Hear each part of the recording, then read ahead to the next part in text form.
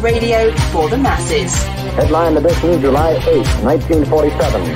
The Army Air Forces has announced that a flying disc has been found and is now in the possession of the Army. If the game is rigged, change the game. Game changer. I occasionally think how quickly our differences worldwide would vanish if we were facing an alien threat from outside this world. This is Fade to Black with your host, Jimmy Church, on the Game Changer Radio Network. All right, here we go. Fade to Black. It is Wednesday, March 15th, 2023. And tonight, our guest is Cheuk Fei from MJ-13 over in Hong Kong, live in the bunker. Cheuk, say hello to the world. Hello, world. That's what I'm talking about. It's going to be a great show tonight. Cheuk is here from Hong Kong, and we have been friends for many, many years. And I like to say that Cheuk is the Jimmy Church of China, and I love that. And tonight we're gonna it's host to host. We're going to be talking about all things extraterrestrial and UFO and how he does things over in China. And it's a great show. So Cheuk, welcome to the bunker, man. Thank you. Thank you. I cannot believe when I look at this window over here, right? This little square window here. God, this is like dreaming. Is it like dreaming? Really? Yeah. I mean, I can never ever imagine my face we put next to your face in this little square. And I'm doing live in a bunker. I just can't stop taking pictures with you. And Cheuk, it's an honor and a privilege to have you here. I've been talking about this night for a very long time. We've been friends for a while. From 2016? Yeah, 2016. And I need you to lean into the mic. He's a radio host, and he's forgotten how to because to perform. I used to have the mic next to connect to the headphone, right? Oh, that's the way you do it? Yeah, that's the way I do it. Well, here in the United States, yeah, we're back a few years. You guys, it's Hong Kong. You guys are space age over there. Everything is way ahead of us. No, that's not true. That's not true. Now, not now. There's a couple things that I want to say out of the gate, and the first thing is this: out of respect, you live in Hong Kong. And so I'm going to lay some ground rules for myself and for the Fadernaughts tonight that are here hanging out with us, to understand that we have two different countries, two different systems of obviously, well, first off, of government and of lifestyles. But you live in Hong Kong, which is part of China. And so there are certain zones that out of respect, I'm not going to go into. I never do on the show anyway, but since you're here, I think everybody is going to expect me to go, so man, tell us about this. And we can't do that. Right. And is it a concern of you all the time? What you say on your radio broadcast and what zones you do and don't go into? Yes, there is some subjects that have to be very careful when I answer, right? I still have to go home anyway. I still have to go back to Hong Kong, and I don't want to be, I don't want there are some officials coming to the airport and arrest me. Because whatever you say something. Right. Because you're on this show, you're on Fade to Black, and I step out of bounds. So we're not going to do that tonight. There's no reason to, even though I'm very curious about a balloon. Yeah. Let's just go right there. But so check this out. Right. I was in Amman, Jordan. Right. And now check this. Okay, so and here in the States where you can drive where you want to go, right? You can drive across the country, through states, through cities, and we have certain expectations of freedoms. And go to an airport, you buy a ticket, you fly to where you want to fly to, and certainly within the United States, there's no issues with anything.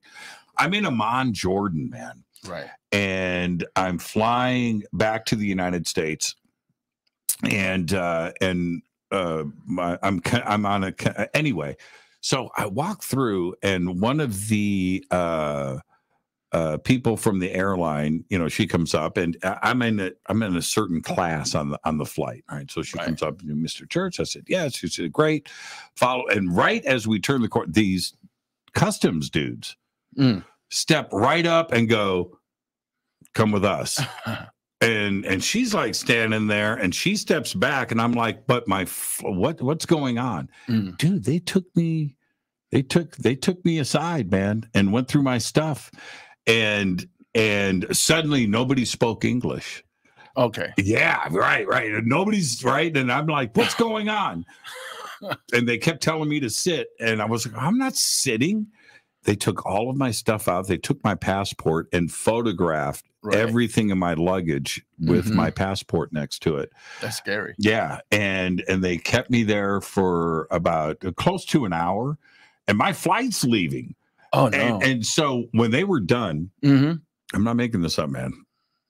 They opened this door, and they and let me out, and then close. And I'm standing. I don't even know where I'm at.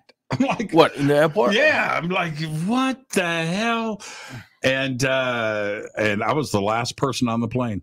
Yeah, they were closing the door. Another couple of minutes. And so that's an example of, you know, here in the States, we're used to a certain, but when you're in another country, you live by their rules and their laws, and definitely. Yeah. And there's nothing you can do about it. No, not much you can do. And so, well, put it this way: in Hong Kong, we're not getting to this security yet. Up to now, it's still pretty freedom to in a lot of perspective, but we're losing it. That's what I can't feel. Yeah, and I don't want you to, again, there's no reason to step out of bounds here. See, he's already, I can, Chuck's voice. Yeah, let's not get you nervous. But no. But what about the UFO subject? There must be two different versions of how it's dealt with. There's the government side, and then there's the people side. Does the government over there talk about the subject like the United States government is doing now? Not at all. Not at all.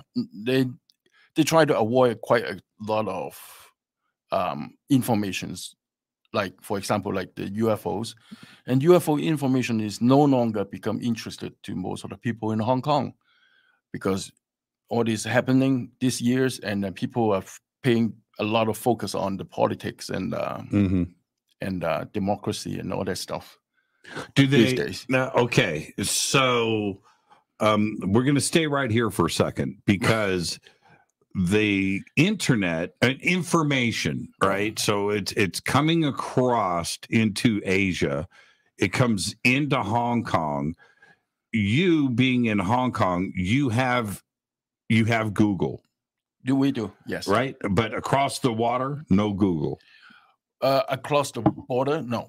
Yeah. Google, YouTube, Facebook, and quite a lot of social media was banned. In China. Including Fade to Black. Fade to Black is not in China. It's not in China. Wow. But you can get to the website. That's the point.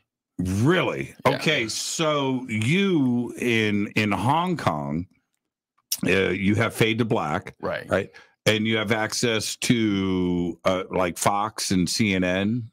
Yes, we do. So if Tucker Carlson is interviewing somebody about UFOs in Hong Kong, you've got that.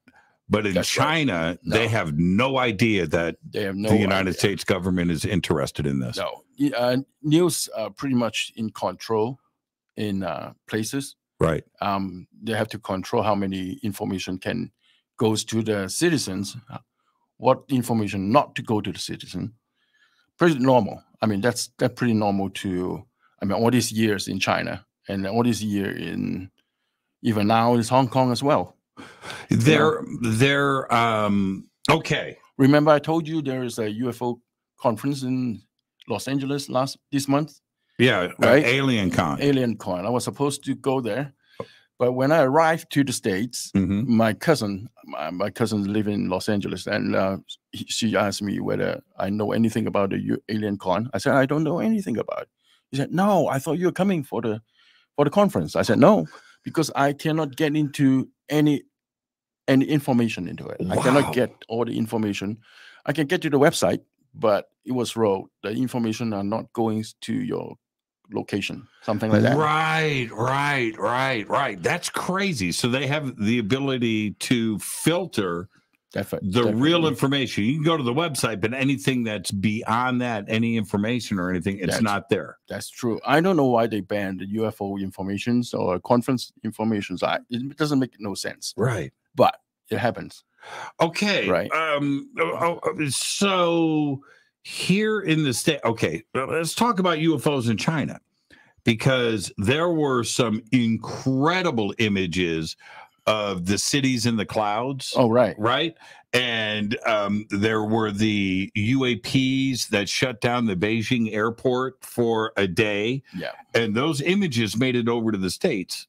Do the people of China know about those incidents? Yeah, they know about it. And then probably like 6 months, probably a year ago, there was a huge triangle up there in Shanghai. Right. And people film it. And again, there are people coming out and try to explain it. Like this is like the reflection from the buildings, from the spotlight and all that. But we all know that is not true. Right. People knows about UFOs. People saw UFOs in China. But at the same time, this is something people not really interested in it. Right? Are they not interested because they are told they're not interesting, right? They are not. If you know what I mean. Yeah. All right. It's not interest. They are not really interested because of it doesn't make money. Right. Okay. I mean, the UFO in the sky, what is it going to do with me? What is it going to do with my business? What is it going to do with my wallet? It got nothing to do with them. Right. Now, okay. Only a few person, for example, like people who saw the UFOs themselves, or people who've been encountered with aliens or UFOs, or maybe kidnapped, abducted by aliens, they will become really interested into this.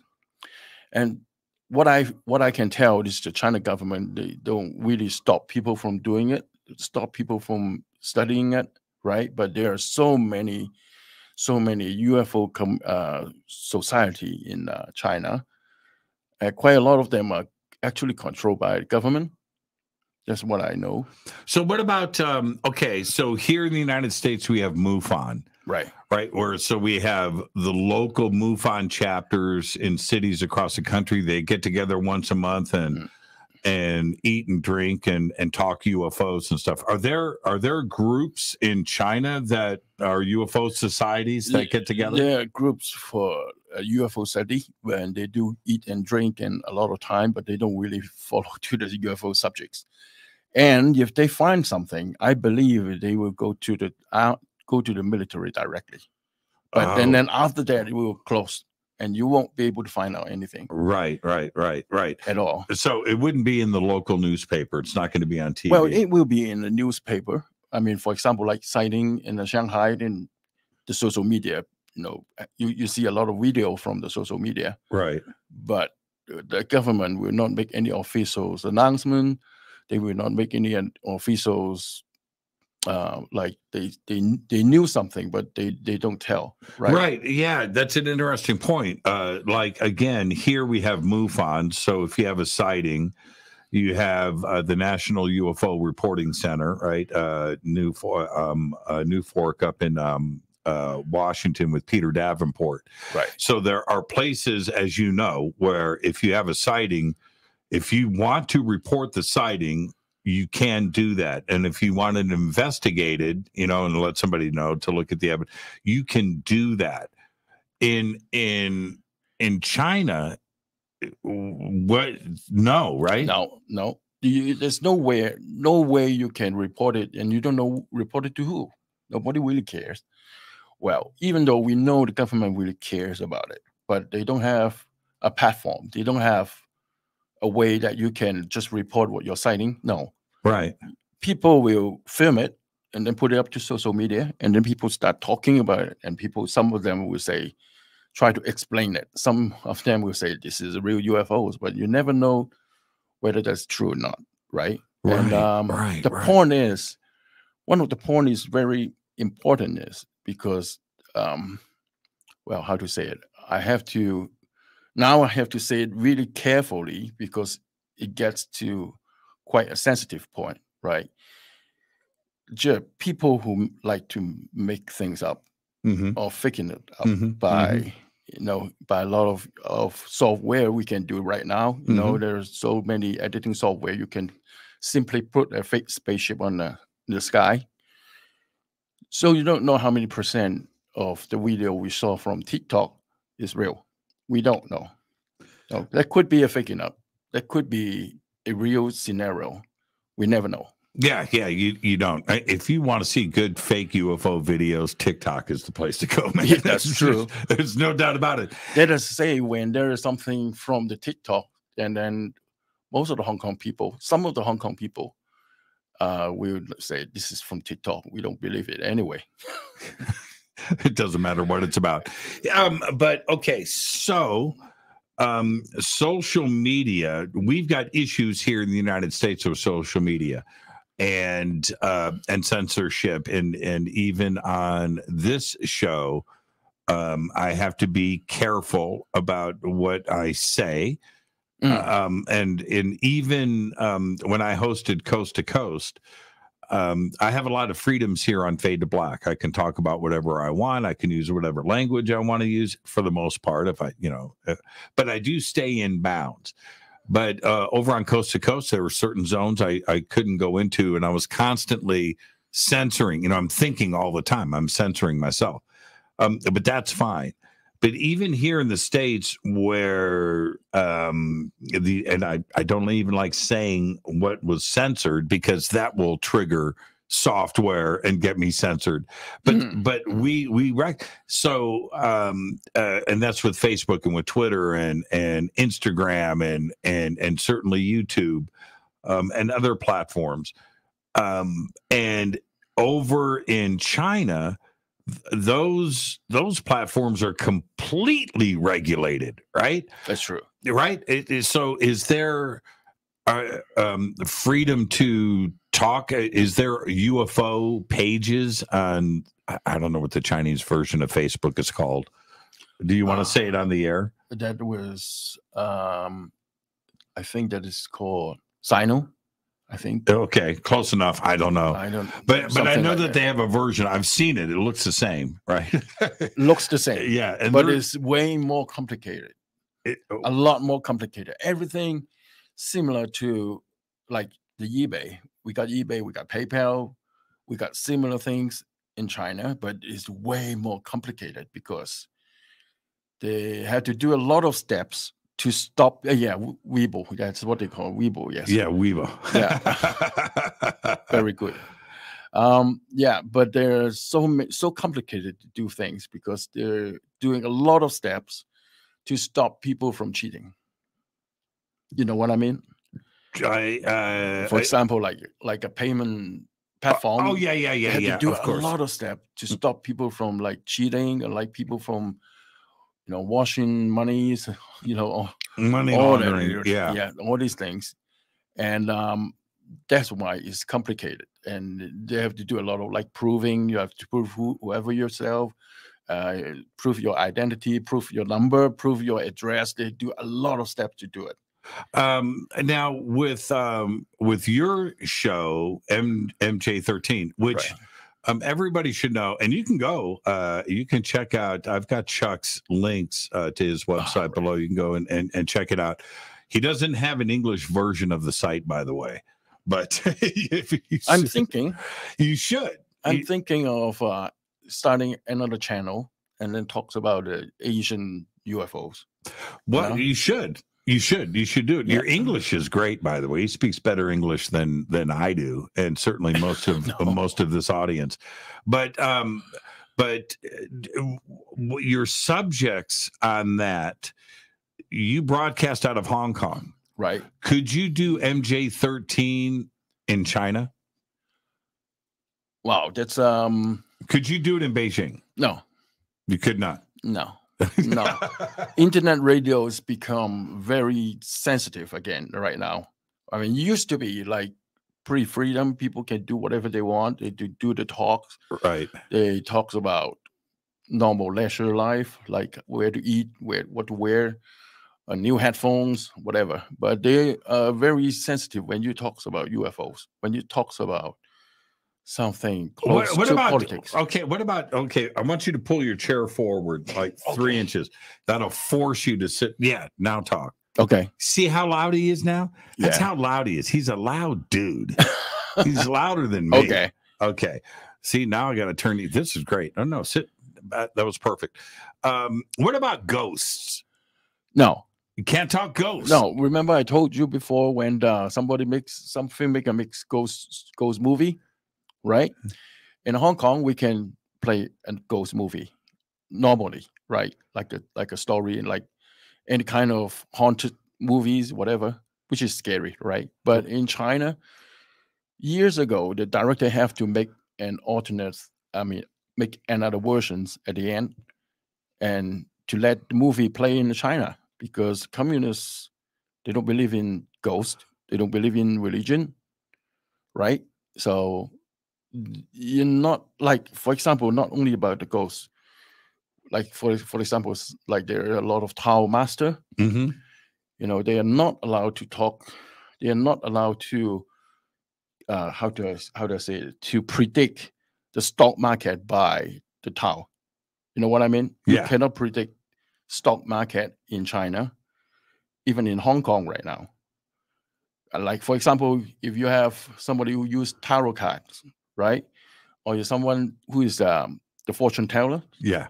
They're not allowed to say anything about stock markets because of that. Really? They break the law. Well, I mean, we laugh about it because, I mean, who would listen to them anyway? But if you know what I'm saying, come on, I'm just joking here, but wow. But it's okay. Okay, so let's swing this back. I don't want this to go in that direction. Let me say one thing first before you finish that. When there's a location is not stable enough, then people will like to find answers from like fortune tellers, like to know the future, right? Uh-huh. Not only on the financial, but on everything, any kind of anything. Personal life, like personal life, love, politics, your love life. Yeah, works and politics. People really cares about politics these days, and that is very sensitive for me to talk anything about the politics in Hong Kong, even in here in the States, which is almost impossible. You can't do it. If you don't want to get in trouble, have to be very careful to your speech. And here's the other thing. Mm-hmm. I mean, for me, that when we look at China, especially, you think about, Taiwan and Shanghai and Beijing and Hong Kong, the advancements of sciences and society, and China is leading right now in space, right? They've got their own space station and their advancements into AI and computing, and they have all the manufacturing, and so advanced, and we have to say that it's leading the world right now. There must be, when you look at a city like Hong Kong, right, the most expensive place to live on earth, everything goes on there. Yeah, I realized and people must be thinking about the vastness of space and how much alien life is out there, and the stars and planets and exoplanets, because of where China is in aerospace and all of those industries. Yeah, you believe so? I'm saying you would think that, right? But you're saying no. Wow. You remember many years ago when we were in one of the UFO conference, and then Cry Lewis asked me about the electronic radio, the telescope in China. Right, that is the biggest one in the biggest world, right? radio telescope in the world. Now that it's bigger than Arecibo in Puerto Rico, right? And then the one in Puerto Rico is cracked, right? Yeah, right. So, and I remember Cry asked me, "Do you think China will find alien earlier than everybody else?" I have to answer the question on live very carefully, because I said, well, I remember my answer is, you have, in terms of finding aliens, you need two things. You need the skills and you need the technology, right? Right. And China may got the technology, but they don't have the skills. So I don't think they will find aliens of earlier than everybody else. Do you remember, this may be a sensitive area, okay, but try me. Okay, so China did a press release through their state newspaper about a year ago that telescope detected alien communication signals. Signal, and they use the word communication, right? Okay, so this blast out, and this got picked up here in the States very quickly. I covered it here on Fade to Black. And there was like 2 or 3 press releases that went out that day.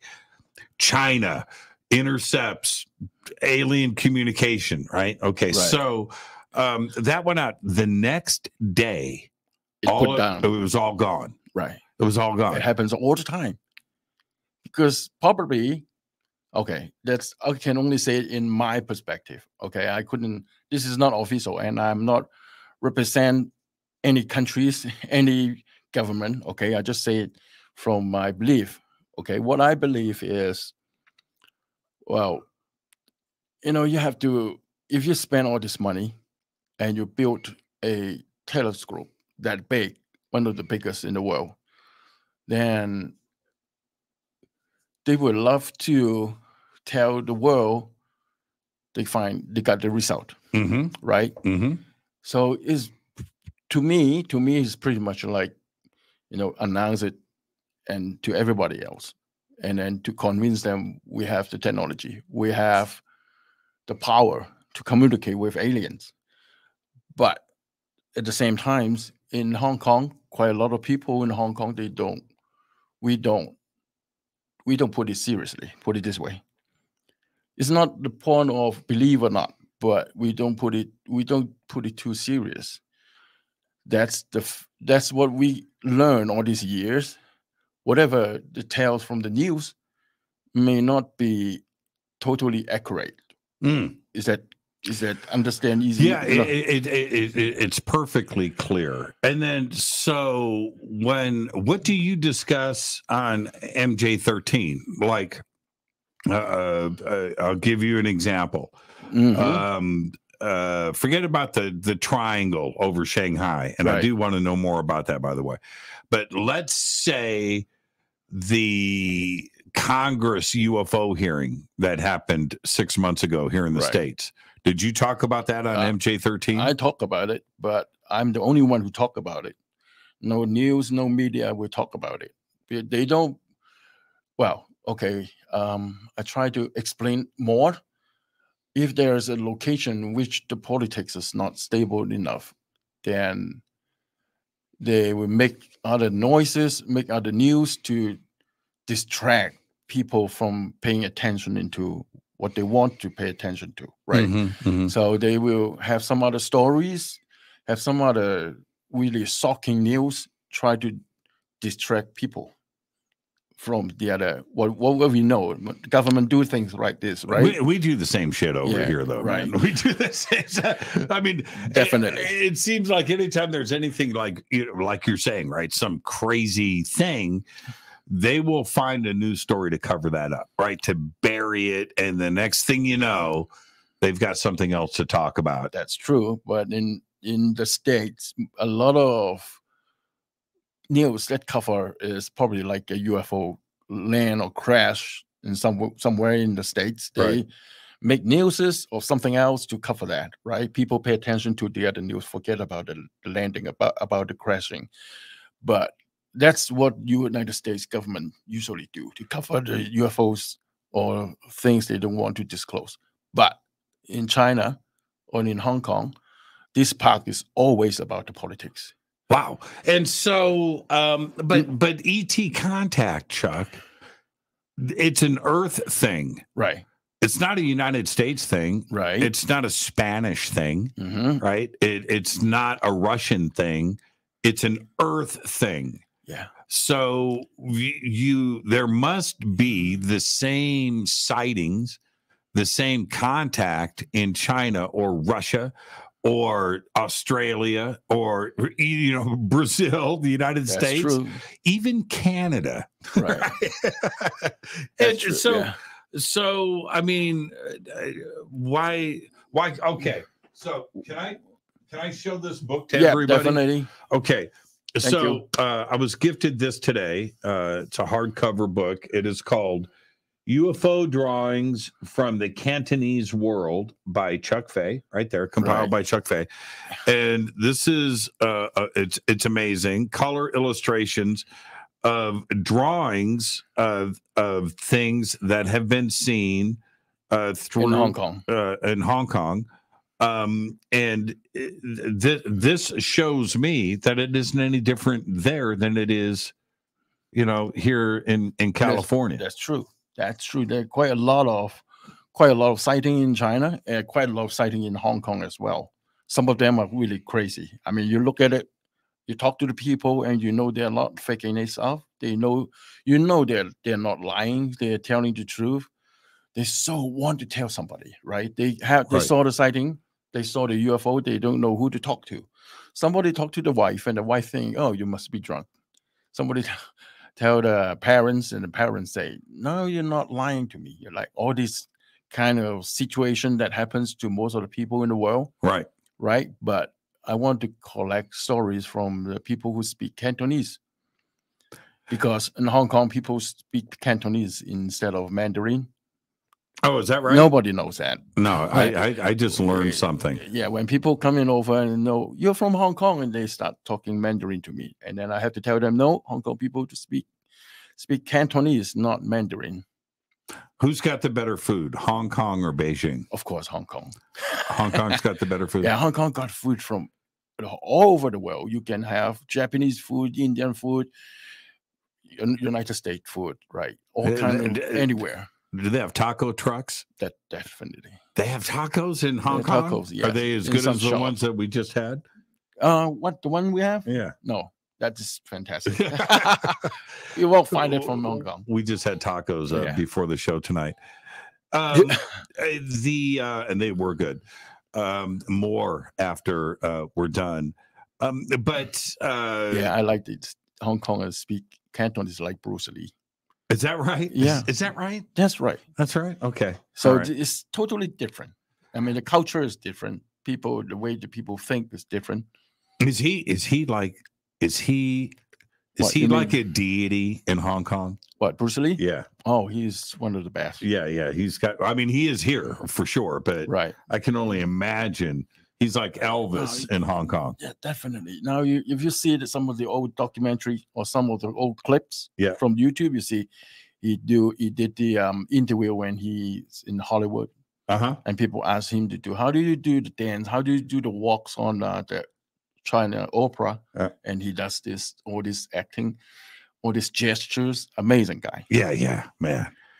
The absolute best. We could do a whole show on Bruce Lee. I have no issues with that.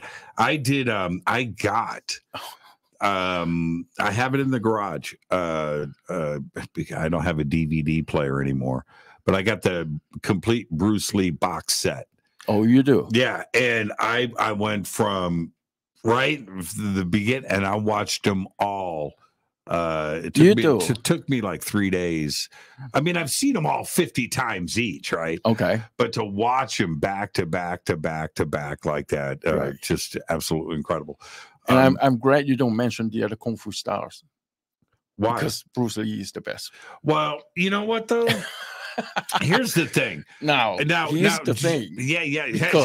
Because all the other kung fu stars are all Let me jump in right there, Chuck. Go ahead. Let me jump in right there. No, but here's the thing with that.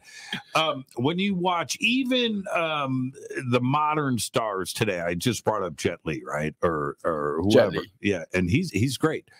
But Bruce Lee was on film. That's true. This was not a CGI fight or sped up or special or things and enhanced that we can do today. I'm not saying that Jet Li or any of it's not what I'm saying. But when you go back and you watch the original films of Bruce Lee on film, you see perfection. The speed, the precise, the thing, and of course his body and everything else that, he really took care of himself. But you see that he was way above and will always be way above everybody else. He was very, very unique, special person. Very, very unique because he put Kung Fu mixed together with philosophy, right? So he got this what was that called? Jig-Shu-Do, whatever that is, whatever he does is he was like he put the philosophy into the kung fu fighting. Like for example, he doesn't want to be like solid; they want to be like moving like water because water can be nice, becoming hard objects can be water like flow really soft like so, which is like that's what the other mentioned like be like water. Be like water. Be like water. There's I'm going to talk UFOs, man. But anyway, back to Bruce Lee. There's some video out there of Bruce Lee. I think it's in San Jose, and it's his first kung fu competition, and he's fighting somebody that probably wishes they didn't get in that first match with Bruce Lee, and you watch this. And you can't even see his hands and feet. No. You can't. So fast. You try the person's standing there, right? You're right. There are my friend who wants to learn Kung Fu, and he doesn't really want to learn any specific Kung Fu, but he wants to learn what did Bruce Lee did, right? So he play his video over and over and over again, and he tried to pause and stop to see when he will let the feet go and where he lead the palms, the hand goes, but you just couldn't stop in the right moment because it's so fast. It's so fast. And you can press and you see a piece of blur on the hand gesture. I know. But after that, the guy's gone already. I love I just love those old Harvest. What was it? Harvest. I can't remember the name of the Chinese film company that made those Harvest Productions or something. They were great. So anyway, with MJ-13, how do you? What's your format there? Do you bring on guests and interview them? Well, I was bringing a lot of guests to my show. I mean, many years ago, but I stopped doing that because, there are people who may use the show, try to, how do I say it? Like they are not really like a psychic, but they tell they're a psychic and try to get more believer and then get more money and to get, but there are people who've been cheating on, and lost a lot of money. And I stopped doing that because, first of all, I want to do things like whatever I like, right? And the guests, I cannot really control what they're talking about. And I don't want my program, I don't want my platform become another step for people who try to cheat somebody else. Right? Is there, but here on Fade to Black, I'm able to bring on, different researchers in the field here. Right. Whether it's, somebody, some of the larger names like Linda Moulton Howe, Richard Dolan, or Whitley Strieber, and the list of names is long. Do you have those kinds of researchers in China to have access? No, I don't think so. Well, I'm the only one who talks UFOs in Hong Kong, and I'm the only nobody really can do a like podcast or like a radio station in China without the government's permissions. You know what I mean? But in Hong Kong, we have a little freedom, so I can do my own program. But I'm the only one who talk about UFOs. That's it. That's it. That's it. Is there like, okay, we have Ancient Aliens here and 50 other UFO TV shows. That's true. You have what? Do you have a Ancient Aliens version in China? We have 2 programs in. Not I don't know about in China. They have. I think they have some UFO shows, but which is really on the surface of telling about surface stories. Okay. Not really deep inside. Not really the story belongs to, I mean, if you put it into the conspiracy side or anything, the government try to cover up anything, they don't say it. Right. Okay. Right. And there are 2 programs in Hong Kong. They talk about UFO, and I'm the one who hosts it. So that's it. That's it. Nothing else. Yes. Wow. So and okay, and that's kind of a problem. Yeah. So in Hong Kong, there's probably a state-sponsored network, but there's also private television and radio, right? Not really private television, but they got their license from the government. You can play. Okay, what the program I make is called Alien. American Got Alien. Right. I make 2 seasons of it. Really? Okay. I make 2 seasons of it, and but you have to package it. You cannot make it like Asian Alien. You cannot make it like whatever that History Channel. I remember when you released that. I remember when you were filming it, and I thought to myself then, and now I finally get to ask you about this. There must be somebody on the set, and there must be. There's there's a certain amount of government control. Yes. On this show? Yeah. It's not really the government controlling it, but you have to be careful on some of the subjects. Right. Right. When like when we were making the 2nd season and back in 2019, yes. Mm-hmm.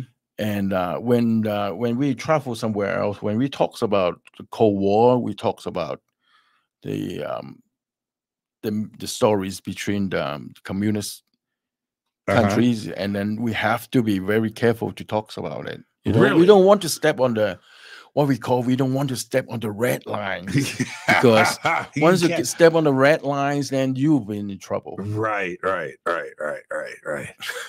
Well, okay. God, so I'm brave enough to say it. Man, I'm just, it's hot in here, man. It's God. hot. But okay, so there is there is a certain amount of social status that is being controlled, where what you can do and things. Mm-hmm. And you constantly want to stay, I don't know if the color's green, but you want to be able to go bloop, right, and be able to do what you want to do. That's fine. Okay. No, it's not fine, but it's not my country, and you can do what you want. But here's the thing. With here in the United States, right, where we constantly complain about disclosure and the government holding secrets, and we want these secrets, and we want this, and we can vocalize those things, and you can write and then get information through the Freedom of Information Act. That none of that happens. No. What is Freedom of Information Act? No. What the hell is that? If you mention that in Hong Kong, or if you mention it in China, there's freedom in the prison. Okay. Right? Exactly. So if you wanted to, let's go back to the space program. Right. An astronaut sees, what do they call Chinese astronauts? What, in Chinese? Yeah. They call it Tai Hong Yan. Okay. Astronaut. Yeah, it's pretty much the same. I've read it. I've never tried to say it. So a Chinese astronaut is up on their new, the new space station, which is right now. I think there's more Chinese astronauts in space right now, really, than the rest of the world right now. I think there's 9. up there. What, in a space station? Yeah, probably. Yeah, because they're transferring. So right now there will be reports about Chinese astronaut in the space. They have reports, but if they saw a UFO, no, not only about that. What they do in the space station, they never really tell. Well, so this is my question. Okay, Mm-hmm. So could you go to the Chinese Space Agency and say, "Hey, have you guys seen any UFOs up there?" Nobody is going to answer these questions. I mean, it was like you cannot never really get somebody to talk to. All right, you can watch the news, whatever the news telling you, that's the fact. Wow, that's what the government wants to do, right? Do you get in trouble for asking questions? Well, it really depends on what kind of questions you going to ask. Right. But now these days, almost every single thing is about national security. Now they have this national security, and then no matter what, you can ask them what they eat in the space station. That could be a national security questions. It's the same thing here in the United States, though. Really? Yeah. But you guys can talk about it, and we can. But that's how we always get shut down, like the UFO hearing, right? Right. Okay, so what about the UAP? Well, that's a national security issue, and we can't really just, and even our government hides behind that same BS. Right. They do, and suddenly, and the people asking the questions, they get all timid too. Oh, whoa, it's a national security issue. I guess I'm not going to pursue that. This spiritual message belongs to national security. Yeah, right. Yes. This message from ET is a national security issue. Really? So, okay. So forget about the Chinese balloon. Okay, we can. How can we forget that? Yeah. I heard it went across the United States, but so right after that, we had three other. Suddenly, the United States is shooting missiles at stuff and shooting them out of the sky. Right. And even that became a national security issue. Now, either it's balloons launched by kids or balloons launched by a university or a weather balloon, whatever it is, but suddenly it's a national security issue. And they're not. Well, it is actually, it is a security issues. Well, now I have to answer this really carefully, because people, when I met people, they knew I'm from Hong Kong. They will expect I'm coming from China, right? But to myself, Hong Kong, China is two different places. We have different cultures, different languages, different dialogues when we talk. So. And better food. Definitely better food. But when people ask me, is this a spy balloon? So I have to answer that very carefully, because from the official, they will say this is a civilian balloon. This is for the weather balloon, right? Let me put it this way, Jimmy. If I have a camera, like a IP camera or whatever, the internet camera, you can look at your home when you're not around, and you can look at your dogs and to see what they're doing. If I put the camera in my home, that is a civilian camera. If I put it in your home without letting you know, that's a spy's machine. Right? Yep. Simple as that. Yep. So. Yeah. Right. Okay. So you can just stop right there. I get it. I get it. You're saving my. You're saving my. I'm saving your ass. You get off the plane at Hong Kong, Mr. Fei. Step over here, please. Yeah. Step over here. If that happens, I make sure my audience will let you know. You're going to red. You're going to red. You have no access to Mexican food in Hong Kong anymore. But somebody just popped up, and I thought that this was pretty interesting. And the question is, triangle UFOs. Let's go back to that Shanghai one situation. And Shanghai, again, one of the most populated cities That's true. In the world. And China's got a large population, so there's a lot of opportunity for people to see things in the sky. How big was this triangle? Okay, I only saw it on the footage from the. I think people just film it and put it up to social media. I saw it twice. It was like a crowded night in Shanghai, right? Now you imagine in Shanghai, buildings and neon lights everywhere, right? So the sky is pretty brightened up, and in the middle of the sky, which is like a huge black triangle hiding behind the crowds, at night, and there are spotlights everywhere. And this black triangle in Shanghai, you're gonna put a G behind it, Shang. Yes, one more G. Yeah. Then that one itself is huge, very big one, very like how can I explain? This is like as big as a mothership, what we call it. Yes, that one there. This one or this one? That one there. The second one, yes. So when they saw it, they just film it and then they put it up to the social media. Of course, there are people coming out from like science. Oh, yes. Go ahead. I'm watching the video. Okay, here. That one there. So you see this huge one. It's not like what the people mentioned about the TR3B, right? Like a secret triangle flying craft from the military, but it doesn't look like that because it's too big. It has no light, but just a pure black shadow, a triangle shaped shadow in the sky. Right. So there's someone trying to explain this is like the spotlight creating illusion in the sky and make you believe or make you fooling people. But holy crap! But it doesn't look like an illusion to me. No, it doesn't look like a light. No. That's a real solid thing. Yeah. How big? This could be very, very like a huge one, a very big one, I guess. From what I can see from the video, of course you don't. Man. And people try to explain it, but I mean the way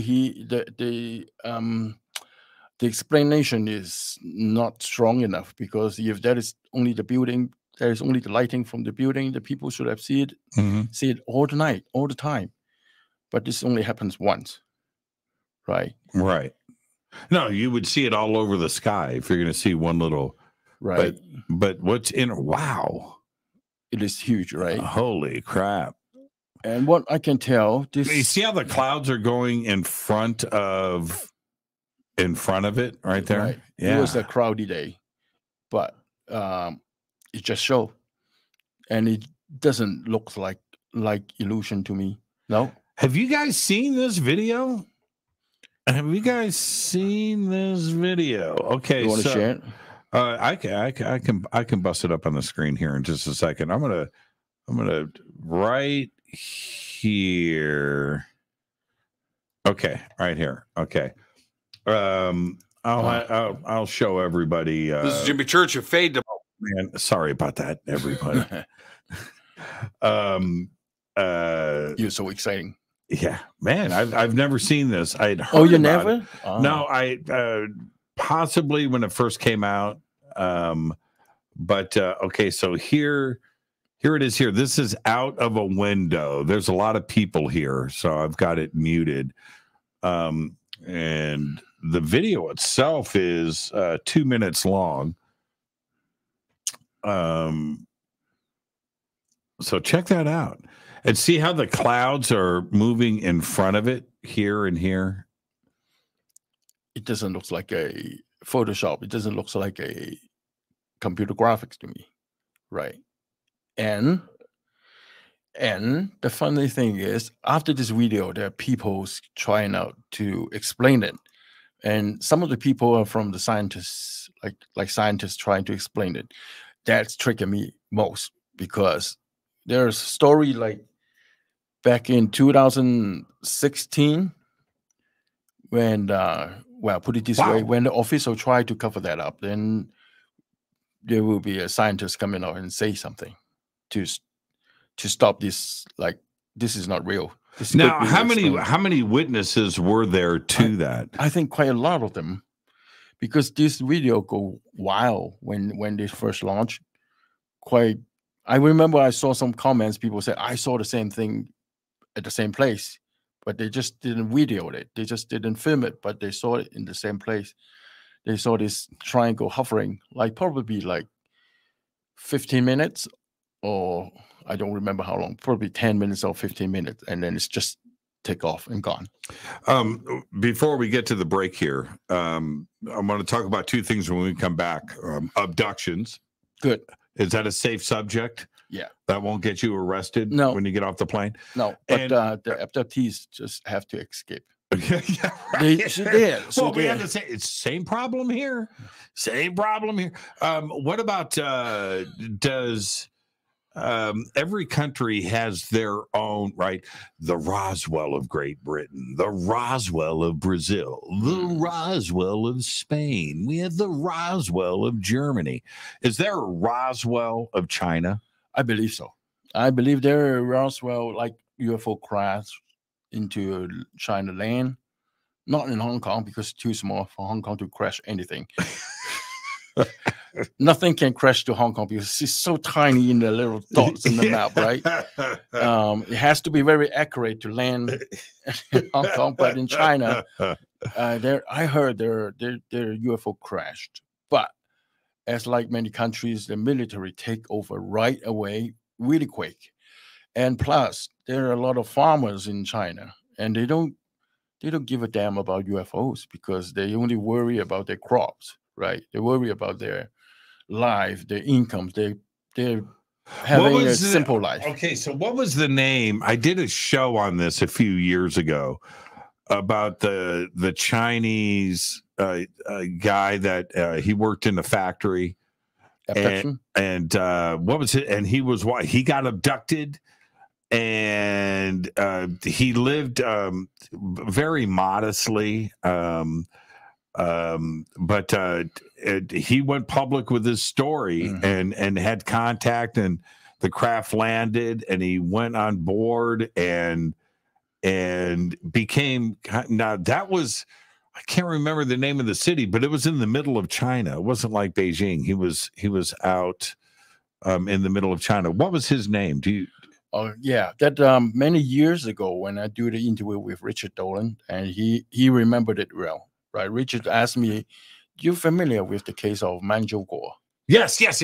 And then I was like, I don't know. There's a lot of photographs. He became quite the celebrity at that time. It was because when I learned about these stories, I learned these stories from Cantonese, so which is actually is Mang Jiu Gok, which is another pronunciation. But when Richard mentioned it, he mentioned it in Mandarin, right? So I was like, I lost track. I don't know. I never heard about this before. But he said, no, this is a very famous abduction case in China.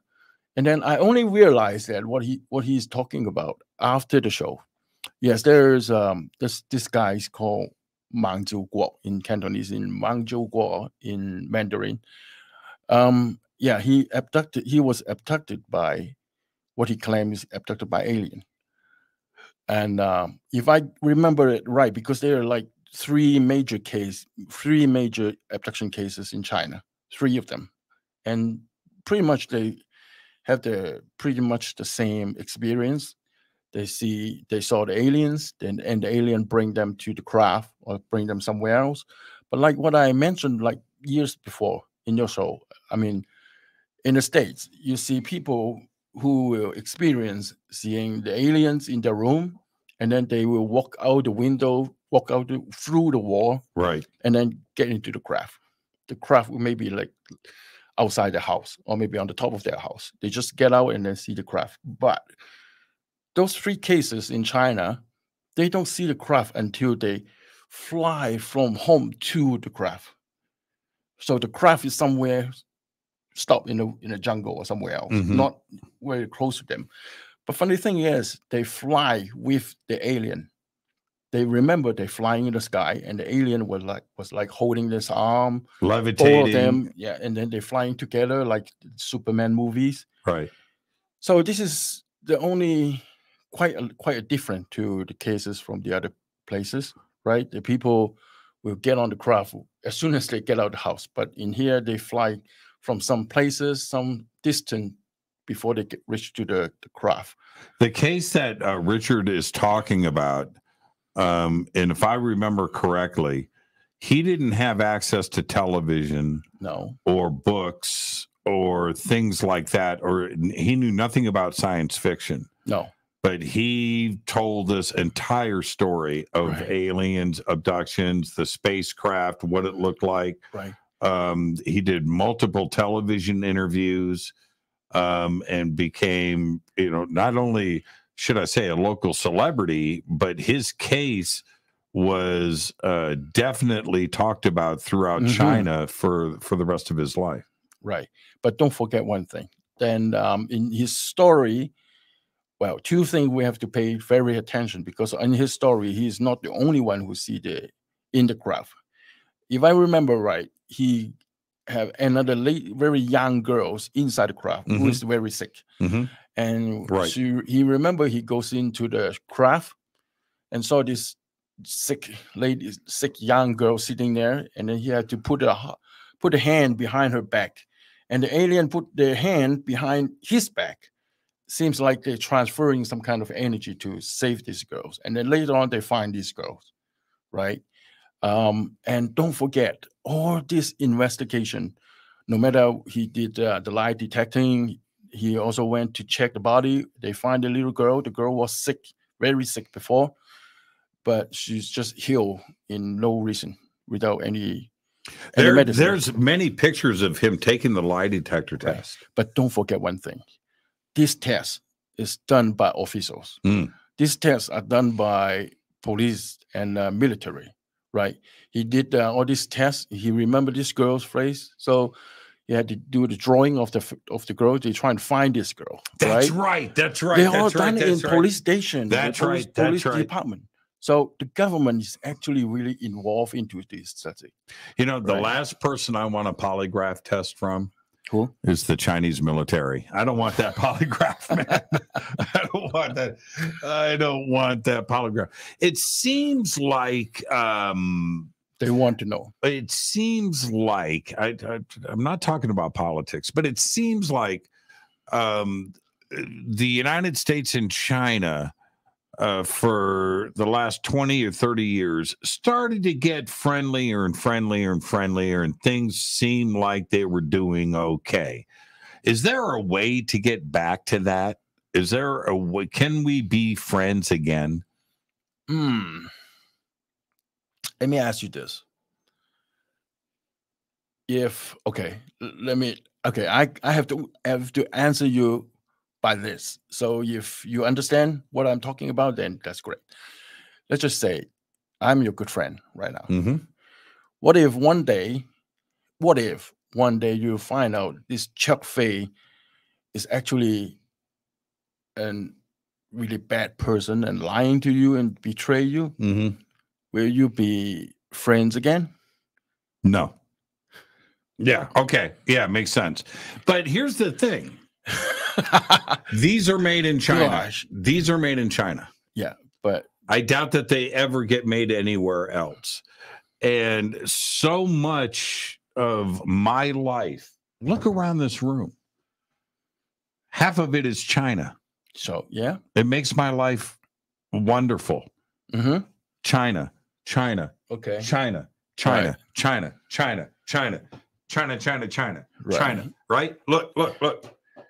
That's China. Also, right. right. Right. Yeah. Yeah. Oh, those are German. Okay, but oh yeah, someone tell me to have to be careful. Right, but soon we'll be making somewhere else. Right? You think so? Yeah, I think so. You think definitely believe so. Oh man. Well, okay. Okay, let's take our break right now. Cheuk Fei. It's hot in here. It's hot. Oh man. Who are those guys at the door? No, just playing. Just playing. We'll be right back. Stay with us. Stay with us, everybody. Please visit all of our sponsors. We're taking a quick break here. All of the links are below. We'll be right back. Hey everybody, it's Billy Carson, also known as Forbidden Knowledge. I want to talk to you about a very special event coming up July 30th, 2023, the Forbidden Conscious Awards. We're going to honor people who have been contributing to the conscious community for decades. People that you know and love that have helped you get to higher levels of thought and consciousness and awareness. It's going to be a live in-person event, but seats are going to sell out very fast. You want to make sure you're there in person, and guess what? You can help vote for the winners. Voting is available on forbiddenknowledge.com. And the categories are going to be social media influencer, podcast/radio host, TV host, actor, director, producer, entrepreneurs, health and wellness, philanthropists, authors, field researchers, archaeologists, space anomaly hunters, and of course, a Lifetime Achievement Award. I'll be your keynote speaker that night at the Forbidden Conscious Awards. We have celebrity guests performing. We'll have a halftime show where we're actually going to perform music for you. And don't forget about the pre-event mixer, where if you buy a box seat, you'll be in the VIP section, and you also have private access to a VIP mixer with celebrity guests. Shake hands, break bread, network, and then walk the red carpet with us and take amazing photos. It's going to be a night to remember. You don't want to forget this. Make sure you hurry up and get your tickets because they're selling out very fast. I want to see you there. Forbidden Conscious Awards 2023. On Saturday, April 1st, that's right, April Fool's Day 2023, I will be hosting the Parapod Festival at the Hyatt Regency right here in Valencia, California. It's a live one-day podcast awards. It's a film festival. It's a full-on media event. We're going to have sky watching. There's going to be a Lifetime Achievement Award presented to Linda Moulton Howe. Right now, you can submit your podcast, your film, your TV series, any of your paranormal media for consideration. You can do all of that on the links below. For info and tickets, go to parapodfilmfest.com. That's parapodfilmfest.com. April 7th through the 14th, 2023, I'll be hosting and presenting on the Hidden Secrets Seminar at Sea Cruise. From Los Angeles to the Mexican Riviera on the Navigator of the Seas. That's right, up top, a giant water slide. You've got to check out the Navigator of the Seas. It's amazing. We've got Scott Walter, Adam Apollo, Nick Pope, Brad Olson, Vivian Chauvet, Jason Shurka, Robert Grant, Ruben Langdon, and another 12 amazing speakers and presenters. It's all simple to do. Just visit divinetravels.com/Hidden Secrets 2023. You know you want to go on a cruise with me. River Moon Coffee, makers of the Fade to Black blend. Truly the best coffee on planet Earth. Just visit rivermoonwellness.com or their Amazon store. It's all simple to do. You can check out the Fade to Black blend, the Game Changer blend, or any of their Black Moon wellness products. It's the only coffee I drink. It is the best, and it's Doc. Again, rivermoonwellness.com. Wow, we got to jump straight back into it. That was so fast. Here we are. We are back. This is Fade to Black. Cheuk Fei from Hong Kong. You got to pull up, Chuck. Pull up, right. Chuck. Yep. Pull up, Chuck. Yeah, there's someone say I'm very nervous to say something wrong. Well, you know, here. What is your take on, do you think that the United States government is sitting on secrets about the UFOs and ET contact? Oh, definitely. Definitely. I believe so. There are so many, you can see there's so many footprints you see they're trying to cover up no matter what. But what I believe these days is another theory that people put out, like a false flag invasion from alien, from like what you remember what they mentioned about the UFO affecting all this blue beam project, they're faking out a UFO sighting. So do you think that the United States government will have disclosure? Do you think that they will reveal what they know? I think they will reveal a little bit by little bit. No, not the full disclosure. May take few steps to do, like a little bit this year's and a little bit next year's. Look, all these stories, people who have alien, they encounter with aliens, right? They communicate with them. There are tons of report. People not only see the UFO, they see the entities itself as well.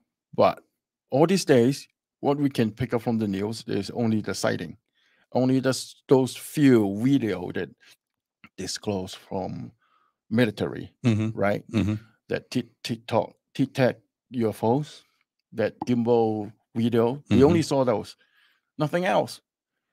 Nothing else at all. But there are so many people who have contact with all these entities, but none of the stories showing that. So what I believe is they will be no full disclosure at all. I don't think so, because it's gonna be a big impact to people who, what if one day, if the government telling, okay, all these alien stories are real, all these alien abduction are real, then who's going to in charge for that? Who's going to pay for the whatever loss? There's going to be a few court cases that come out of that for sure.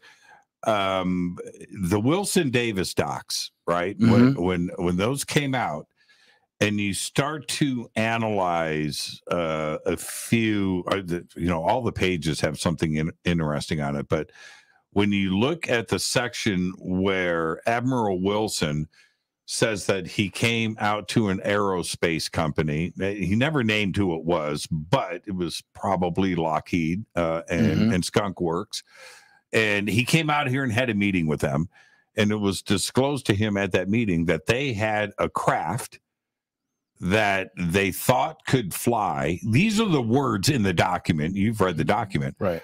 But they haven't gotten it to fly yet.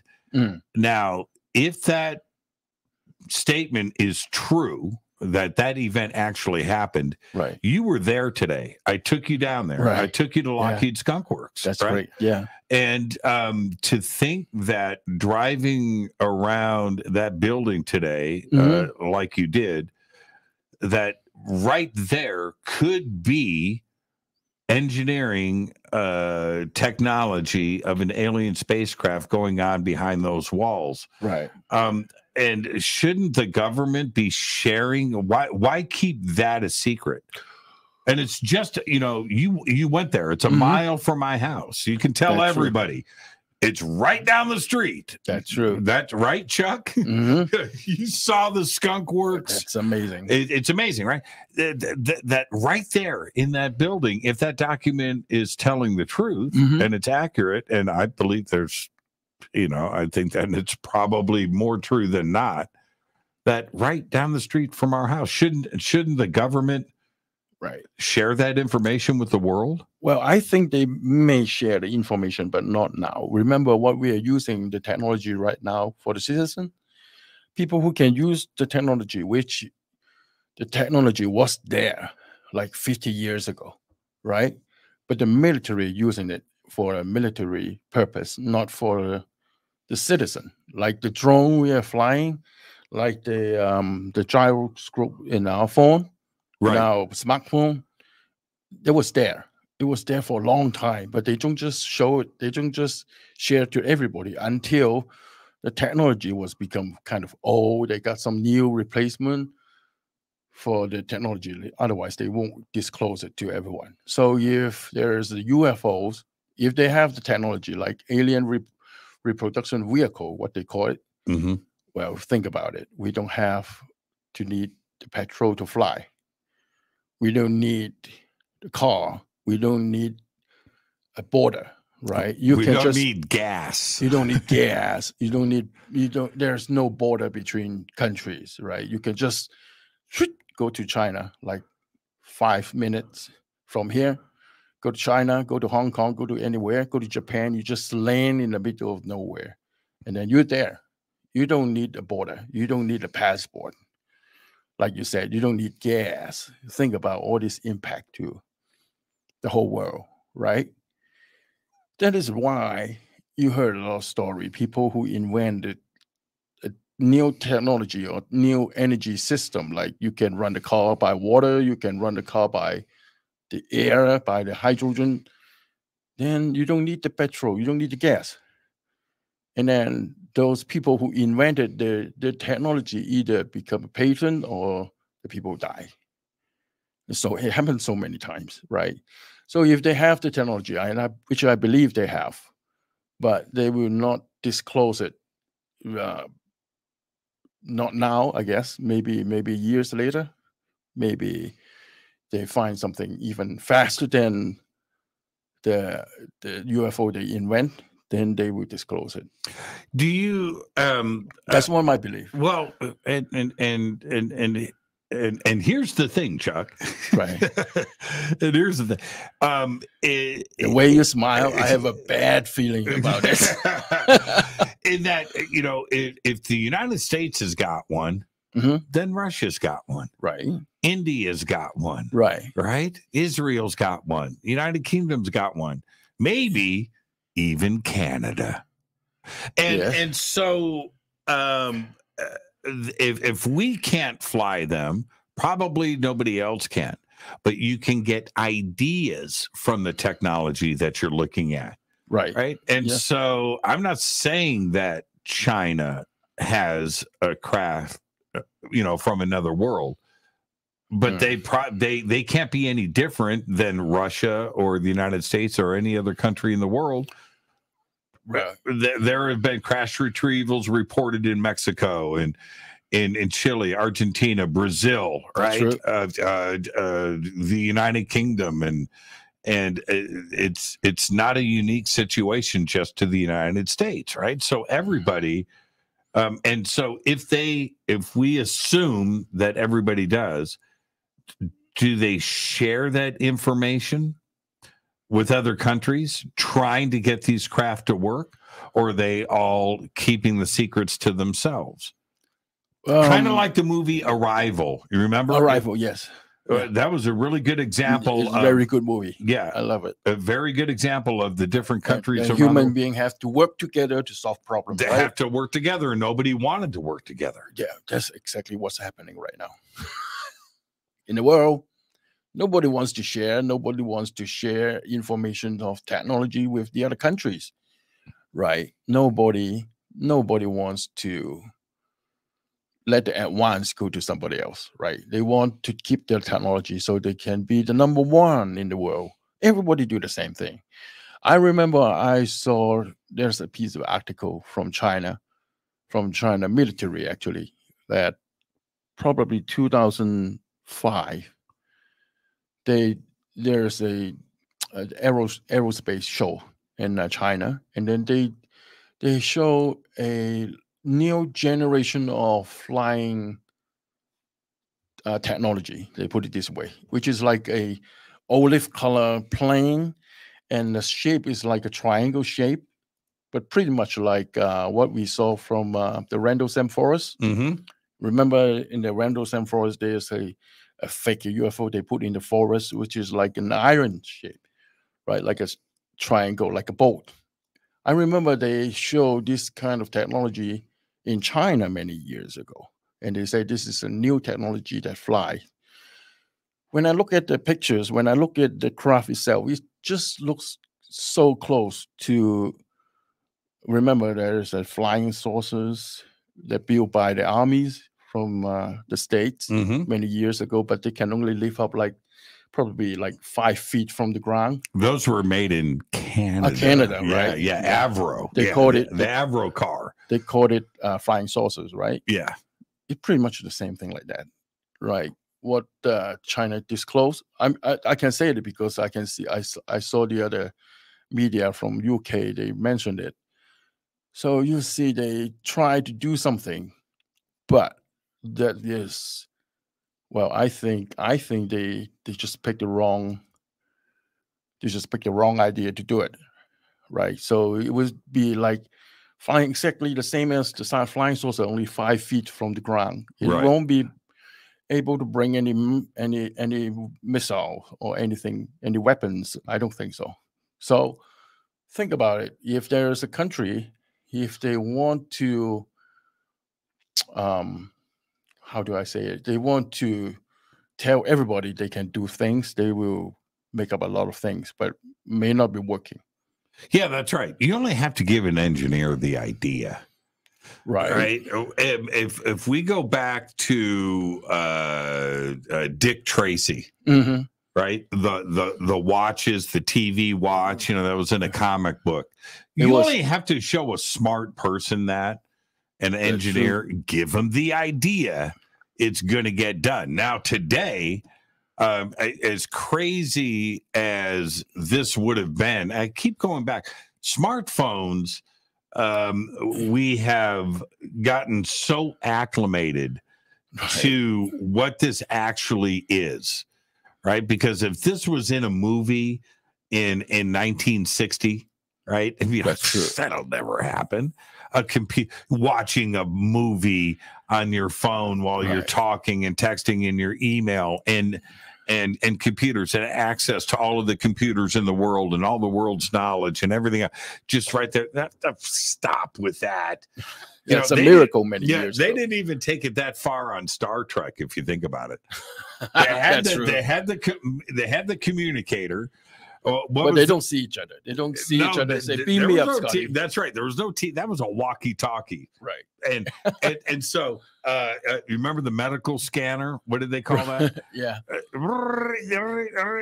That's as far as they didn't have a smartphone in Star Trek. No. It's taken things. Not even in Star Wars.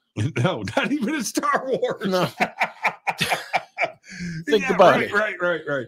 Hey, I'm going to share. I'm just going to do this because this is one of my favorite pictures that I have, and I'm going to pop it up on the screen for everybody. Chuck, what are we looking at here? That was me, first time in Great Wall in China, and I was thinking, this is my first time in the Great Wall, and I want to take pictures with it.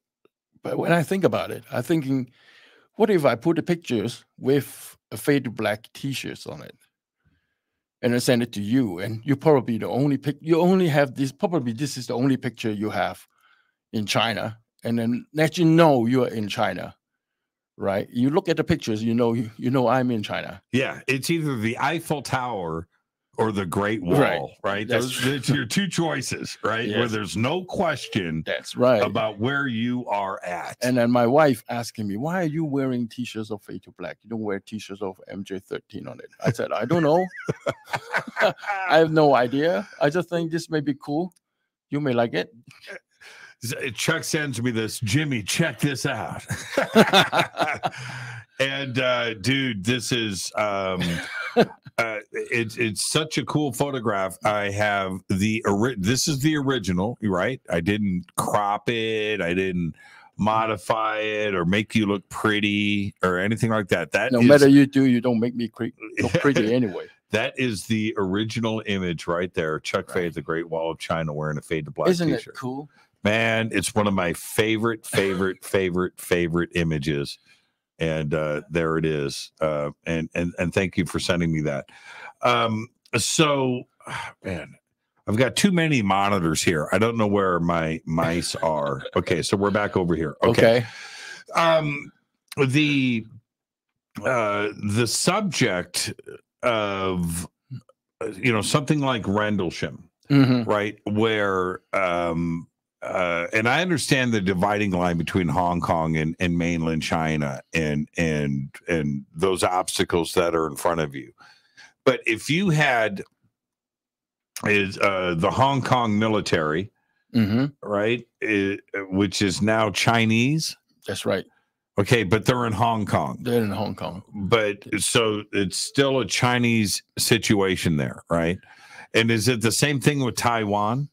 No, Taiwan has their own military, right? So that is different than Taiwan, or different than Hong Kong. That's right. It's a different situation. Totally. So, but Hong Kong, and you'll understand where I'm going with this.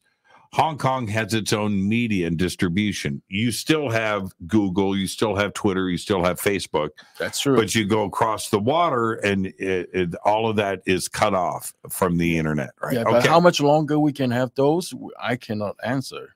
Okay, but so Taiwanese military has a tic-tac situation. Oh, yes. In a Rendlesham situation. Right. Then that's going to be talked about publicly. That's true. And that would be broadcast in Hong Kong. Not really.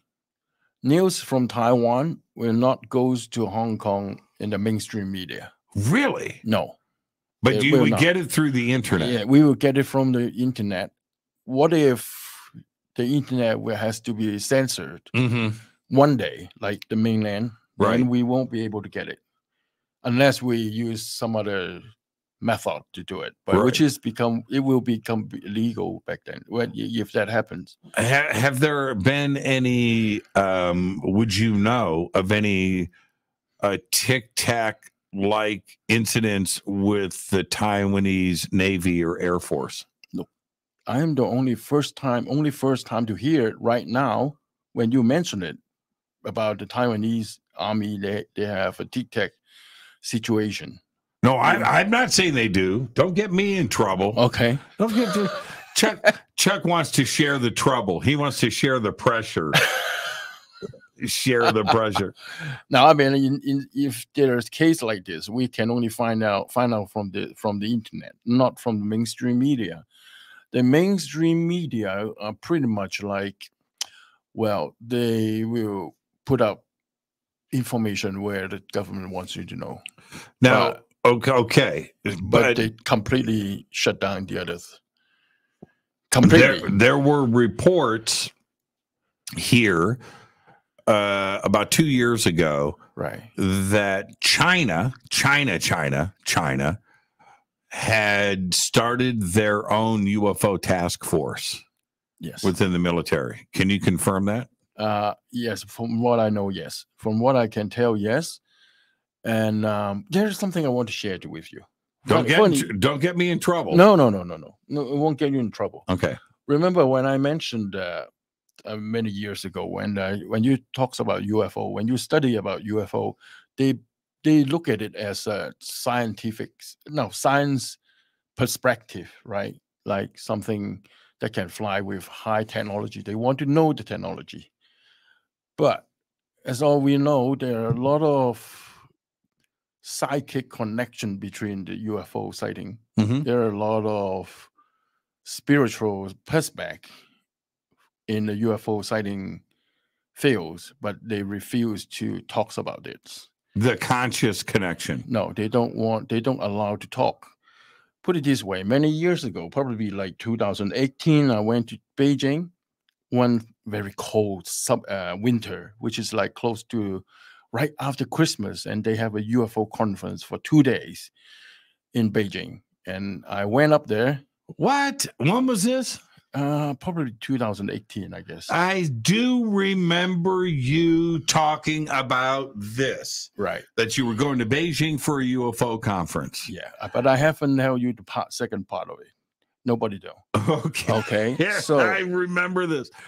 Okay, go ahead. Go ahead. And when 2 full days for the UFO conference, I remember we have John DeSouza in there. Yeah. A few people from the United States went over, and I had him on the show. Michael Sala. Yeah, Michael Sala. Laura Eisenhower. Yeah, 3 of them. Went to Beijing. Yep. Together. And I went there, and they were so surprised because when I met John DeSouza, and he was like, "Oh, Chuck," and then coming over and give me a big hug. And then only that they knew who I am. I remember I went there. During this conference for 2 days, they have information from like John DeSouza talks about the FBI X-Files.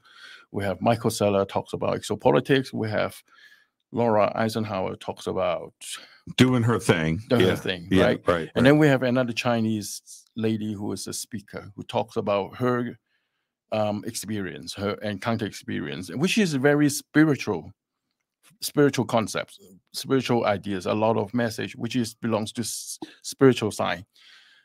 And then after that event, like probably 2 weeks after the event, there are scientists coming out and try to attack the spiritual speakers, right?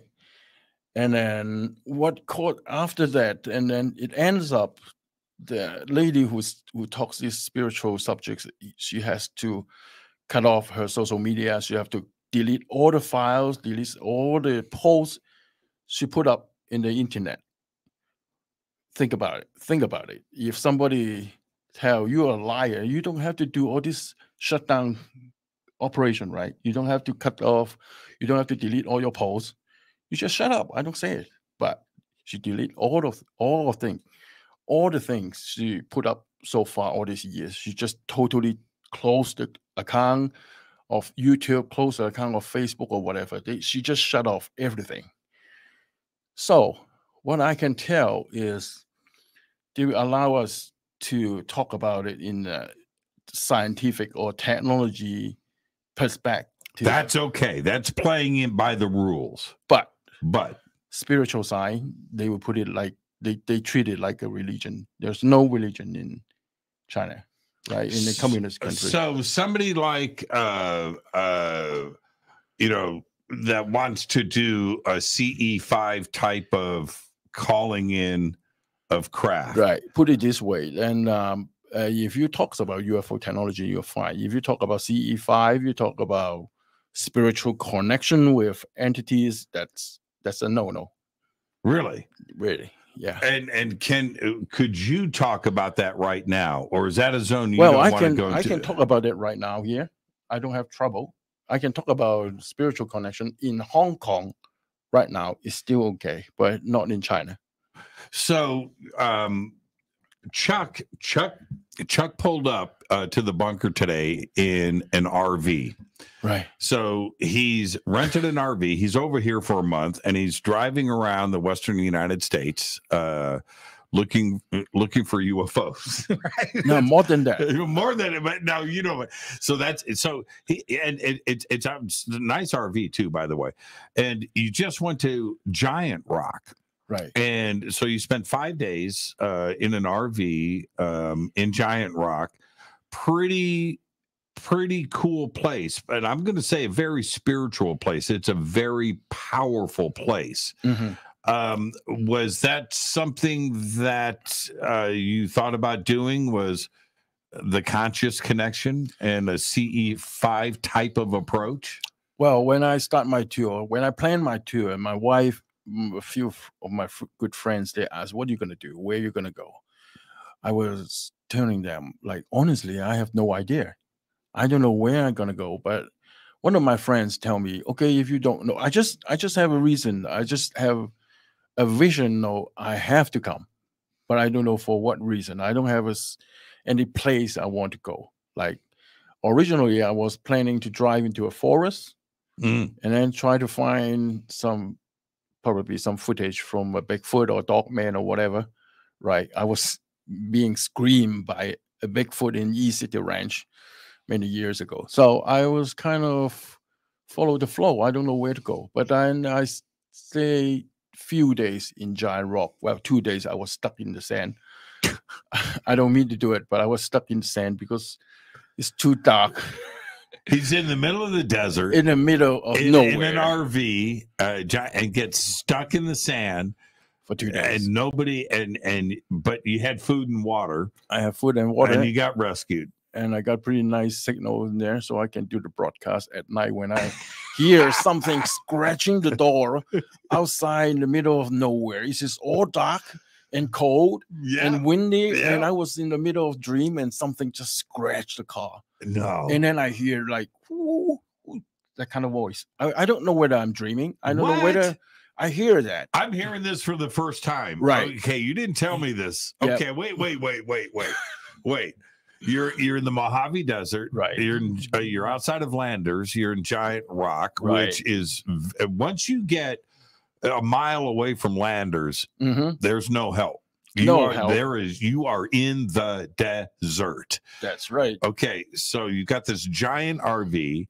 You get stuck in the sand. You can't move. Nobody's coming to rescue you. That's the scary You part. are sleeping at night. and something is scratching the walls of the RV from the outside. Yeah, on the corner, because on the bed is actually on the back side of the RV, right? Yeah. And it parked in the next to a corner. So I was sleeping at night, and I don't know what crossing it. Probably my dream. Probably I was just too scary or whatever. I scared whatever because it's stuck there, right? If the vehicle is on move, then if something happened, I can just drive away. But don't forget, it's stuck. And then I was stupid enough. I was stupid enough when they stuck. I keep on pressing on the pedal, and then the wheels is actually sink into the sand completely. That's what happens, right? Yes. So I won't be able to get out. And there's somebody passed by, and he said, I probably will see what I can do, but they never said they really come back. Until one guy who said, I will come back tomorrow, but you have to spend the night in the desert. And I was like, oh my God, it was so dark outside. It was windy. And then the vehicle is falling apart. You know, the corners goes away. The window on the top goes away. I have to climb up and seal the window by an envelope or whatever. And you're alone. You're by yourself. And I feel like I'm in Mars. Yeah, right? Mars. Yeah, it is Mars. It is Mars. It is Mars. And then no one can help you. No one can hear my scream if something happens. And then there, in the middle of the night, there's something scratching the corner of the RV, and I was awake. And Okay, was were you scared? Of course I'm scared. You're terrified. Of course I'm scared. And then I have to look out the window and make sure there's nothing out there. And then I open the other window, and then open the window all four sides. And I checked, there's nothing out there except you can see the moon shine on the land, and you saw nothing. Did you have a flashlight? I have a flashlight, and it took me like 15 minutes to strong enough, to brave enough to open the door and just peel out.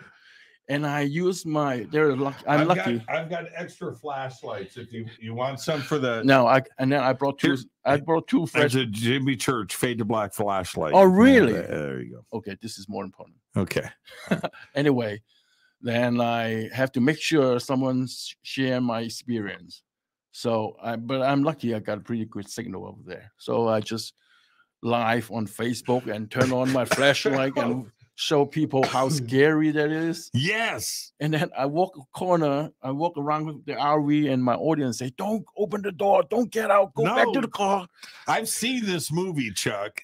You never get out of the RV. Yeah. You don't do it. You stay in the RV, but you went outside.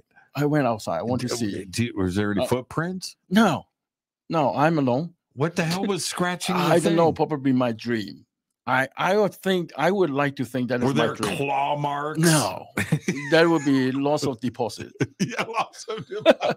But I scratched it anyway, so I lost my deposit anyway. There's a big scratch on the corner. But anyway, I was thinking the other day, after I was rescued from the sand, and then I parked somewhere next to the rocks, and I spent another 2 nights there because it's so quiet, so beautiful, and you see thousands, billions of stars on the sky.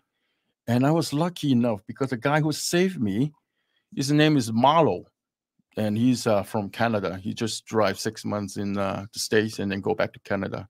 He's been doing that for 7 years. He got a big truck, and we sit down together next to the campfire, and he happens to be a very spiritual person, extremely spiritual, and he described law of attraction and the relationship between law of attraction and quantum entanglement. Wow. Think about it.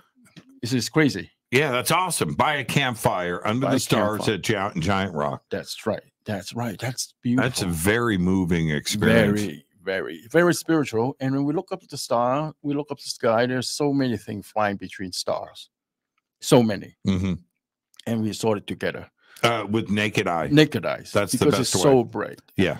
But after late minute, like after midnight, the moon comes up, and then the star goes away. Uh-huh. And then you see miles and miles of sand with no one next to you. You could have walking naked in the desert and nobody knows. You can do whatever Did you walk naked in the desert? No. Okay. Well, next time. I've never done it. Yeah. I would freak the lizards out. They'd be like, whoa, put something on, bro. man. Somebody just asked, this is from Stargazer. Right. Jimmy, please ask Chuck about pyramids in China.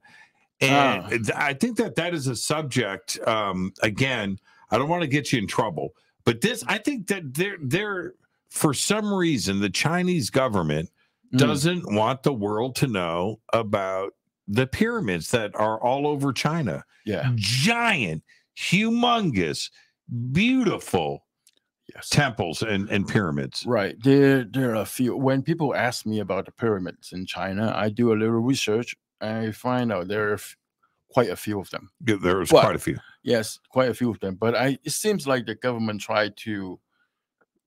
they really do try to cover that up. Right. They let the plants, they let the trees. The trees are all of they want. If you look up to those shapes, those mountains right now, these become an ordinary mountains. But probably like 30 years before, there's those places you can see when the plant is still start to growing, when the plant not yet become a forest on the top of the hill, you can tell that there's a pyramid there. And then a lot of places they have a structure, they have fences, they're closing the area, so nobody can really go up to that place.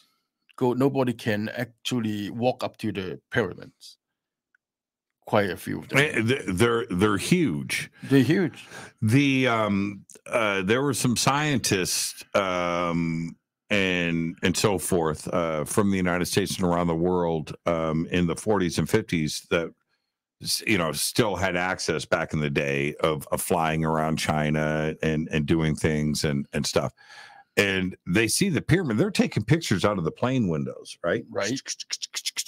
And those when you look at those pictures today, which are beautiful, wonderful pictures, it's like the last time that ever happened, right? That they clamped that down. And when China did the big reveal of, I forget the king who's what's that? The king who built those the one with the mercury pools and the terracotta army. I forgot. Right, how beautiful that was in the terracotta army, and they publicized that, right? Of course, and they did, and those images. And when you stop and you think about how big of a temple that was, and the amount of effort that it takes to build and sculpt all of those terracotta figures. Each one had its own face, right? Yeah. There weren't duplicates. No. Each one was unique. And it was an amazing discovery. That's the last you ever heard of it, right? I mean, it was just like they just clamped down. I think they're still trying to dig some more. What I can tell, from some of the information like 3 years ago, I think they never stopped trying to dig something else from the terracotta grave area. They keep on doing it. They keep on finding new area under the ground, right? But they find it. They do a lot of investigate in there, but they don't really open it up to public. Or they open some little bit by little bit. Yeah, little mention it. You can't do it. You can't do it. But those become archaeologists, right? Is there I don't want to sound stupid here. No. But there must be tourism in China, right? I can go to the Great Wall. Yes, you can. Yeah. Right? They would let. Where else as a tourist could I go in China? Well, I think you can go to most of the place. Yes, you can. I mean, as a tourist, right? You can go to Great Wall. You can go to many places, but you don't go to the military facilities. There are facilities in over the place in China, and they're military. You have to have a military clearance to get in there, right? But what about the pyramids? Can I see those? Some of them. You can. Yeah. What I can tell, probably 1 or 2 pyramid you can get there, like as a tourist. But quite a lot of them, which is all sealed up, right, with fences, and you cannot get even close to that. Is there now? This is where you're going to tell me you can't answer me. So, but is there? Does China have its own Area 51? I believe so. I believe so. They have quite a few military facilities, which is like the Air Force facility. But I'm not too sure. Well, because when people who works in the Area 51, they can come out, and even though they're dangerous, but they still tell, yeah, I used to work there. I see whatever under the ground. I see aliens. I saw the 3 craft floating, hovering on the ground. People can say it without getting in trouble, right? What sort of trouble, right? But in China, I don't hear anyone who used to work in a secret military base for whatever purpose, right? Right. And then come out and then tell, I used to work there. No, they don't. It's not going to happen. It's not going to happen. Well, we even have, not to that degree, but we have the same issues here in the United States. Yeah, but Bob Lazar still live, right? Well, see, and that's a great point. Even with Area 51, Groom Lake, right. It's not like there are tens of thousands of people that have worked there. Right. A mere handful have come out and talked about it. Most don't. Right here in my community, where all of these extremely sensitive areas, which are right up the street, and it is Air Force Plant 42 and NASA, Northrop Grumman, and Lockheed, those facilities are right there. Right. People don't talk about that. The Edwards Air Force Base right up the street, right? That's a testing center. Right. All right. They're not walking around talking about what's going on there. No. And so if we have those same, layers of protection of secrecy and what goes on there, right?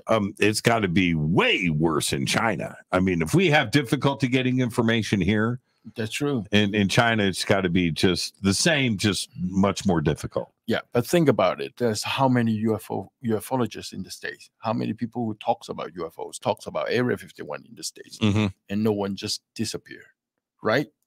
That we know of. That we know of, right? Well, you and I have about 15 more minutes of freedom. Okay, that's it. We'll be disappeared tonight. Really? After this show. I had so what I stopped doing, even though I have diarrhea of the mouth, man. I love telling stories. I do. I love telling stories. I see stuff out here all the time. Right. I don't jump on the air and go, I saw this today. I took this picture. I'm posting this on no, I do not do that. Right. It's not cool. It's not. There are there are things. There are lives, jobs, careers, people, things, and there is a way of life out here that there's a zone that needs to be respected. It just has to be that way, so no, I'm not going to do that. But I have seen some crazy ass shit out here. One of the craziest things, Chuck, when I was out here looking for a house, and now I've told the story many times, but I don't know if you've heard it. So I'm going to tell the short version. Right. So I hadn't moved here yet, and I was meeting my real estate agent to look at property. Right.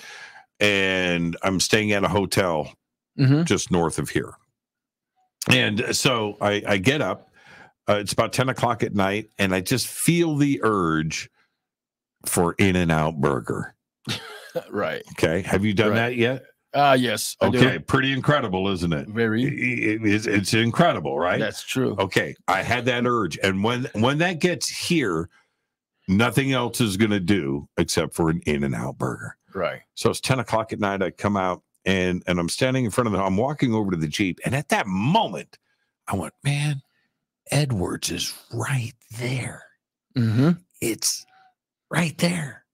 I'm going to Edwards. So I jump in the Jeep, get the GPS out, and I find a road, and I'm south of the base, the closest road I can get to the base. I didn't realize at that point that I was in the middle of the desert. I didn't know, but it was at night. So I drive out, and I see where I'm at. I'm south of the base. I pull over on this road, and I just go across the street, and I'm in the middle of nowhere. And I'm just looking at Edwards. I could see all the lights, out. It's a couple of miles away, and it's twinkling and stuff. And right above it, it's just black sky. And all of a sudden, this thing goes, this ring of lights. Mm-hmm. I was like, what? A ring of lights. No. And before it did that, it was like staticky. Mm-hmm. I don't know how to explain it. It was like static on a TV. In this area, and then it goes. Brrr. I went, what? And so I'm standing there. It was like a couple of minutes later, or a minute later, 2 minutes later. I'm just like, and it does it again. It goes staticky. It's in the black sky, static in the. Brrr. I was like, get out! I take out my phone. I'm freaking. I get my phone on video. I'm ready to go. No, that was it. That was all that. And so I wait for like 20 minutes. I get back in the Jeep. I'm driving back, and what I'm thinking about on the drive back was it must have been like lights on top of a tower for the aircraft, warning lights on a radio tower. It must have been that. I wasn't thinking UFOs. No. So I drive back to the hotel. I get up the next day and didn't really think a whole lot about it. I wasn't thinking ET yet. So the next morning I get up, I have breakfast, and I went out. I'm standing in the parking lot. There's my Jeep, and I'm looking, man, that thing last night. I'm going back. So I jump in the Jeep. That's 10:30 in the morning. Drive back. I got my GPS. I go back, and I pull up to where I found my tire tracks in the dirt. Right. I pull over. I go across the street. I see my footprints in the dirt from the night before. And I look up, and I see Edwards, except there was nothing in the sky. There's no structure. No buildings. No, and I was there were towers there. I went back maybe a month later with somebody, went back to that same spot, and I was trying to describe to them what I had seen. And even when I went back that second time, it even seemed lower the second time that I went back. But anyway, above it, it was just the mountains and blue sky. So, and I'm standing there picturing where it was in the sky the night before, and it was up in the sky. Yeah. So what was it? I don't know. Well, yeah, I remember when one of the sighting I have is in the E-City Ranch, right? James Gilliland. I went up to make a documentary for local TV back to 2018, I guess. So we went up there. It's pretty cold. It's close to winter, so it's really cold up back there. And I go up there with one of the copywriter in the team, in the crew, and she doesn't believe in UFO at all. Even she took this job, she do all this writing, but she doesn't believe in it at all. Okay, so she's the first one to go to the bed, and she doesn't want to spend time outside watching the sky. But when we get there, and she suddenly just poked me on the shoulder and say, "Hey, Chuck, what is that? What is that thing on the sky? There's the red lights, like I would say, at the first sight, I thought there's a plane, but there's no blinking light." And we both look at the same thing together, and that light, which is like how do I explain? It was like white in the middle, but surrounded is red, like you like Darth Vader's lightsaber, right? The lightsaber is white in the middle, but surrounded by red light. It just stuck there. You just stay stable in the sky without moving, but all of a sudden it start moving forwards slowly, and then all of a sudden it was like, and then it's gone. When it start do the zigzags, me and the copywriter was like, "Whoa, God, what is that?" And then after that, she realized that's the real UFO sighting. And then she become really interested after everybody goes, and she stay outside. Now, you saw this yourself. I saw it myself. I saw it together with her. And the zigzag, when that happens, I've only seen like the real zigzag one time. Right. That changes things. Yes. That changes things. What, in straight line, this, that, night, you know, okay. Could be anything. Fun to look at. I love it. No question about it. But the zigzag is... When we're done tonight, we're gonna go out. I've got a couple pairs of night vision goggles, and we're gonna go outside and see what we can see. But things in a straight line, fun. Mm-hmm. I love it. Right? You don't see it without it. You see it with it. Cool. When you see something zigzag, that is terrible. That's a game changer. That is a new thing. I mean, you know, nothing can fly like that because it was so fast when they do the zigzag. Uh-huh. Right. You're talking about miles away on the sky, right? It was like, yep. And then it goes, disappeared, but no sound, silence completely. It was like, oh my God. I mean, there's nothing you can explain. Look at this comment here. Right. It can be justified until zigzags. That's exactly right. That's exact 100%. When you see something go zzz, it's like, wait a minute. And when we are the point that you just made is the best one. We're talking about big chunks of sky. We're talking about these zigzags are mile-long zigzags, miles-long zigzags that happen in an instant. Think about it. You do zigzags, and then it goes straight and it disappears. Everything happens in 1 second. What does that do with G-forces, right? What are we talking about? 100 times the amount of G-forces that we normally encounter? That would crush bones, right? Definitely. That would crush us. Yeah, and you can't breathe in there. Your blood will stop in the middle. Boil. Your blood would boil. Yeah, and you're completely out of function. Right? So what would explain that? So are we talking about something that's pilotless, or that they have a way to control the effects of gravity on the inside? I think they have a good control on the gravity. Look at that. We have drones all these days. They don't have pilots, right? Mm-hmm. But we don't have a drone that can do zigzag like this in 1 second. We don't. No, because it's flying with the air. Yes. Right. But what we know about the flying saucers or the unidentified flying objects, they're not flying with hot air. They're not flying with engine. They're flying with probably... And they have to have, Chuck, they have to have a way to control the environment inside where we're not being thrown around, right? We're not feeling that. That's true. Right? That's true. But what if they have something like how do I explain? Something like a mouse or like a trackball? Uh-huh. You can easily to turn directions into it. Right. But it really depends on how the entities or the people who drive in it, how can they survive in such a G-force? Right. So that's why people think they may be something from the other place, something not human.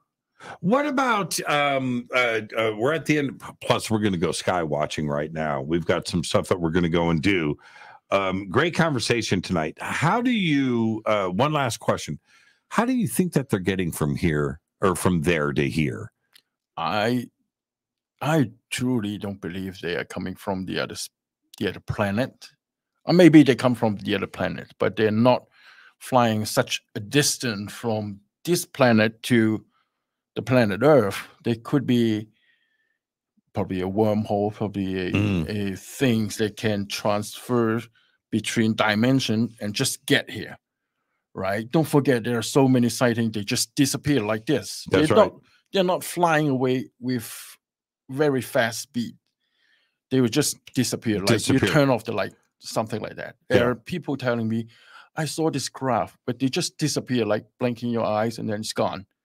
How do you explain that? Well, you know, I don't want to go to fully sci-fi here, but I am. The idea, the concept of Stargate, right? Mm-hmm. Where you're taking one step, right? One step, you're here. The next step, you're there. Right. That's it. A step. Just a step. And that's what a craft could be doing. It's not. It's just and that's it. It's over. That's true. Don't forget, like months ago, the scientists successfully to make a wormhole. That's right. On the quantum computer, right? Yeah. Another press release happened today. Another a different university, different set of physicists and researchers. Same thing, practical with a quantum computer. And you know how they worded it, Chuck? He said, and I have it right here. Mm-hmm. Check this out. Okay, I have it right here. See, Chuck, I have technology. Are you impressed? Are you impressed? This is pretty impressive, isn't it? Well, yes. This is pretty dang impressive. Okay. Right here. A landmark quantum breakthrough paves the way for the world's first experimental wormhole. The invention by University of Bristol physicist Hatim Salih, he's calling it counterportation, not teleportation, provides the first ever practical blueprint for creating in the lab a wormhole that can verifiably bridges space. By deploying a novel computing scheme revealed in the journal Quantum Science and Technology, this was today, which harnesses the basic law of physics, okay, a small object can be reconstituted across space without any particles crossing. So you're not moving, you're just going pop, pop. And then it goes. Yeah. Study author Hatim, honorary research fellow at the University of Quantum Engineering Technology, QET Labs, co-founder of his startup, Quantum, said, "This is a milestone we have been working towards for a bunch of years. It provides a theoretical as well as practical framework for the true nature of space-time." So we're right there, right? And so imagine where we're going to be with wormholes in 10 years, 20 years, 30 years, 40 years, 50 years. Well, what about ET? That's a billion years in front of us. They can definitely easy to come here with They're just taking that step. Yes, true. Just like you getting that In-N-Out burger. It's that easy. Right? Yeah. It's really that easy. Yeah, that's true. It's so easy to get here. If we know the technology, we can do the same. Right, but this technology this wormhole may not. What I have in mind is this wormhole may not be created by technology that could be in natural. Nature. Yeah. That's why I'm so worried to get lost and become one of the 411 missing person in Giant Rock when I was alone and nobody around me. and you show up in Zeta Reticuli. That's true. You just drive through it. Hey, man, thank you for traveling the universe from Hong Kong to come and hang out with me here in the bunker. Thank you for having me. And what a great special night. It's an honor and a privilege to have Cheuk Fei here with us. His website, MJ-13, the link for it is below. And if you speak Mandarin, you're Cantonese. Isn't it the same thing? No. You've told me four times tonight different. It's not. In Cantonese, we say doje. Doje. In Mandarin, we say xie xie. How do you say fade to black in Cantonese? Oh, fade to black in Cantonese. 變做黑色. 變做黑色? Yeah. Turn to black or fade to black. Okay. Like good enough. Hey, Chuck. I'm sure you won't remember next time I see you. I forgot already. Hey, Chuck, let's go Skywatch. Sure. Are you ready? Cool. All right, everybody, have a great night. Thank you. What am I doing tomorrow on the show? Oh, I've got Ronnie LeBlanc. Tomorrow night is Bigfoot. So I will see everybody tomorrow. And so, Chuck, I can't miss that because there's Bigfoot screaming at me in Easy to Range. I'm sure. I'm serious. I'm scared the hell out of you. Hey, Chuck. Yes. Help me read the credits. Okay. You me? Want to help me read the credits? I cannot do it. Why not? No, I'm dyslexic. Are you scared? Go ahead. Yes, I am. Go ahead. Cheuk Fei's scared. He's the Jimmy Church of Hong Kong and cannot read my credits. Okay, so Chuck, say this right here. Okay, Fade to Black is produced by Houston J. Palms and Rennie. Thank you to Dennis and Kelvin. Webmaster is Drew the Greek. Music by Joe Andrick. Intro by spaceboymusic.com. Fade to Black is produced by KJCR for the Game Changer Network. This broadcast is owned and copyright 2023 by Fade to Black and the Game Changer Network, and it cannot be rebroadcast, download, copy, or used anywhere in the known universe without writing permission from Fade to Black or the Game Changer Network. Be safe. Go be happy. That's what I'm talking about. Cheuk Fei. I'm your Jimmy Church. I'll see everybody tomorrow night. Thank you.